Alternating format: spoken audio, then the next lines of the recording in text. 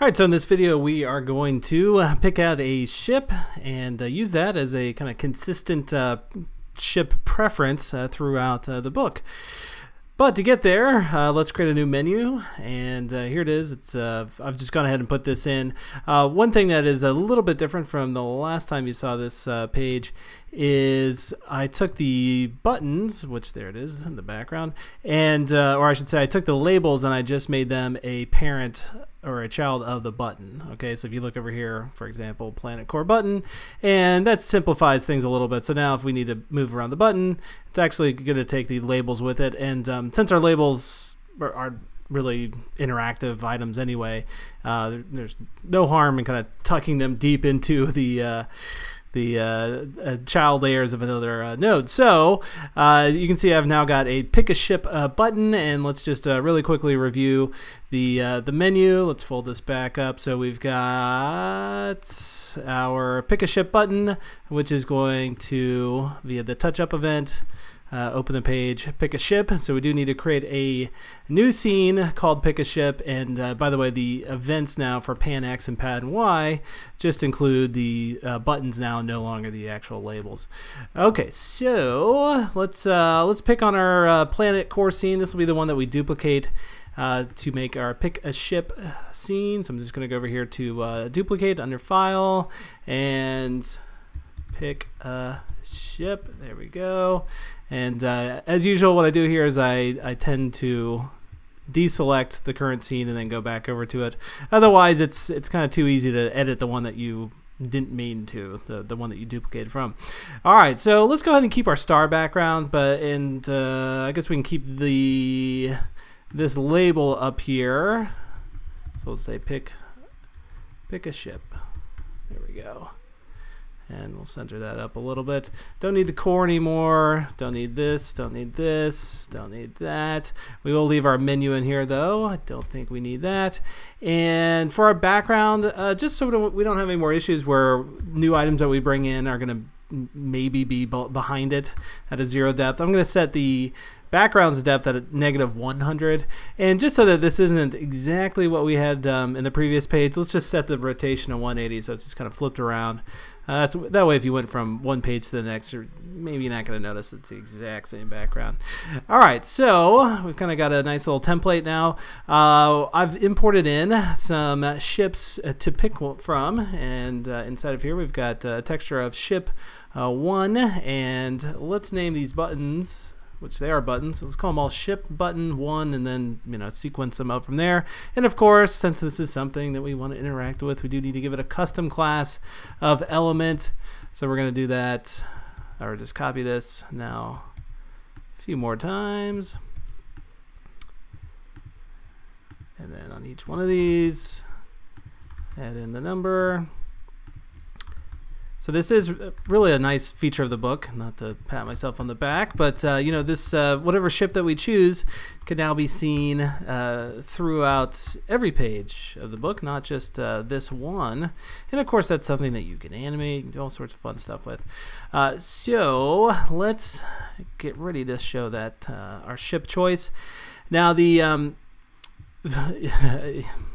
I probably should have made these all about the same size, and they're not too far off from each other, but to kind of set this up perfectly, it would have been best if they were exactly all the same size, because what we're going to do is basically replace out this image with the texture of whatever we choose. So the kind of the size that you set up over here is going to be basically the size that this texture gets put into.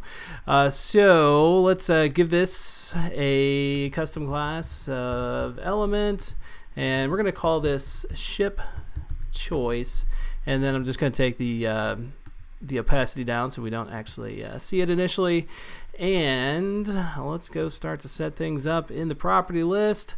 Okay, so remember, base name is capital A over here, pick a ship. So when we find one of our other pages to copy from, pick A, there's the capital, ship, and then let's figure out what we do and don't need. Settings, we can leave them in there, and just we do want the set values of nil. We'll talk about that in a second. As for our elements, Let's just delete out everybody for right now. Rotation controls, let's not worry about those. And as for labels, let's get rid of those. Okay, all right, now here's where things get fun.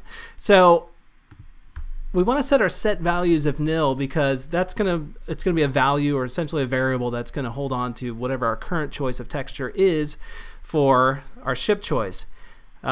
Let's initially give it a texture though. So we'll make it that first ship, and we get to invent kind of our key name over here for the variable that's going to hold on to that texture. And oh, you know what? Let's call it ship texture, not vehicle texture.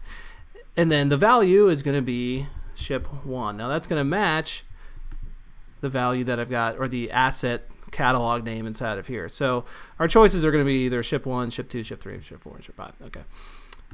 And initially setting it to ship1. All right, so what ties the texture of the element to this? Well, let's go ahead and create our element for the ship choice. And don't forget, that is, of course, what? The name of this little invisible guy over here, ship choice, right? And then set that to dictionary so we can put in our properties, unfold that. And all we have to do is just write set texture from preference. And kind of the terminology of the kit, preference is really just whatever your saved value is there. So this is going to be our ship texture. Okay, so let's build it up and see what happens.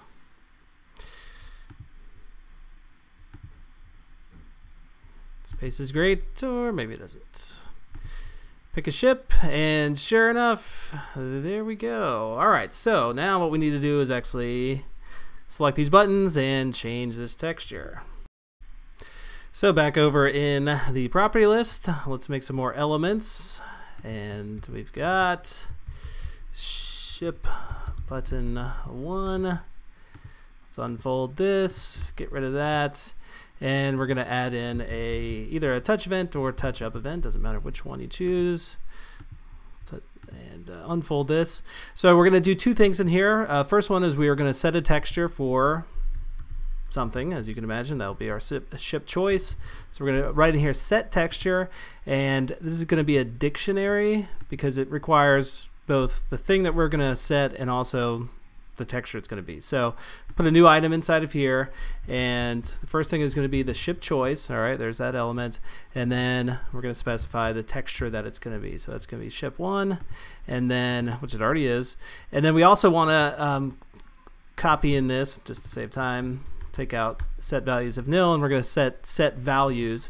So now our ship texture is going to be ship1, because we want, even though this one is visually going to make the texture set, we want to be able to save that value for down the road, right?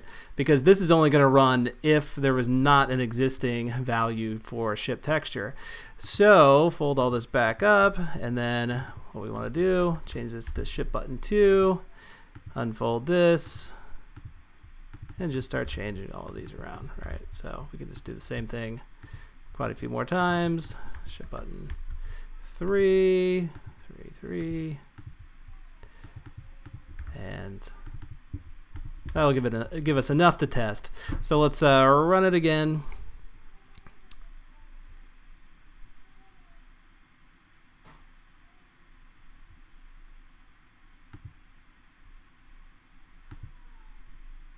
Okay, and I did test a moment ago, and I set that to ship 2, so it is working, as you can see. So let's just go through here, click on these guys, and then let's go back to the menu page, and then you can see, click down one more time, and it's got our choice from before.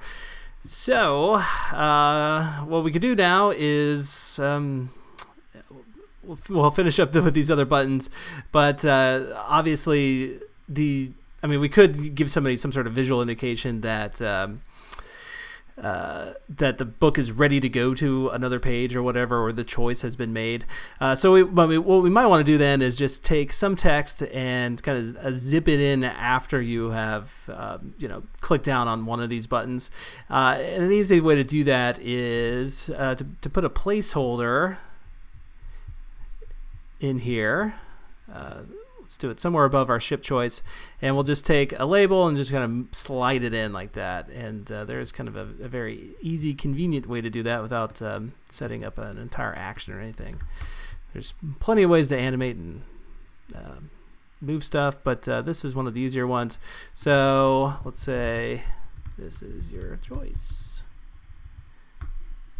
All right, make sure that's tucked off to the side, and here we go. So we're going to drag in a placeholder. This is just an empty node, and we'll just call this choice placeholder. Okay, kind of get that right about there. I do want it to be centered up. And then let's go back into the property list. So for any time we touch down on one of these buttons inside of the touch event, we're going to run this same dictionary. Let's go ahead and set it to dictionary, and that is animate node to node. And you've got some other properties for doing this. If you are curious, you can always go into the documentation, check out events for moving and positioning nodes, and that is there it is under moving and positioning. And also too, I meant to point this out for the for setting the texture of elements. You can find that under element properties. And there's a few other options. Okay, so inside of here, fold that down. Let's add a new entry, and what we want to do is identify the thing that we're going to move and then where it's going to move to. So that was choice placeholder, wasn't it? And then for the actual text, what did we call that? Line 2. I guess we can just keep calling that line 2. All right, line 2, and then we can just copy this and put it into our other buttons.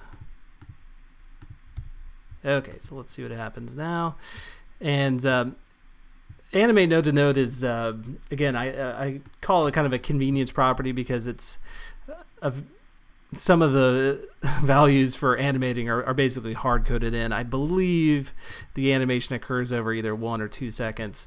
So yeah, that looked like about 1 or 2 over there. And again, there's ways to set up very in-depth movement actions and things like that, which we'll get to later. But you know, if you don't really care about how long it's going to take to animate in, this is a great option to just kind of do it real fast.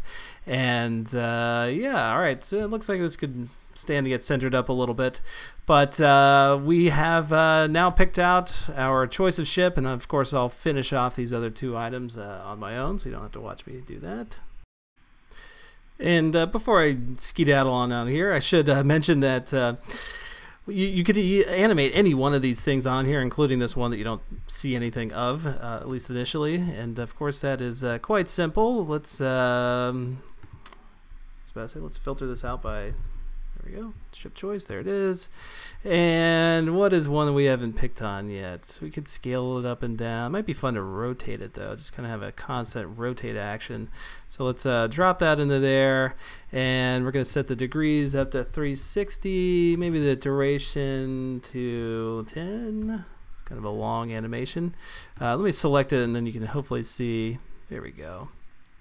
So we'll rotate that, so just click the little rotate button, make it infinite, and then that way, when the scene does load up, it will always be rotating that guy. And I should point out too that you don't initially have to texture that thing, so you could wait till somebody, you know, clicks on one of these for it to show up. But there you go, and of course. Your ship choice could also be a button in itself, so instead of just using the next button over here to go to the next page, you could also put in those same properties for the ship button to, so as soon as they select it, then they can go on, and maybe that goes to a page where the ship is blasting off or whatever.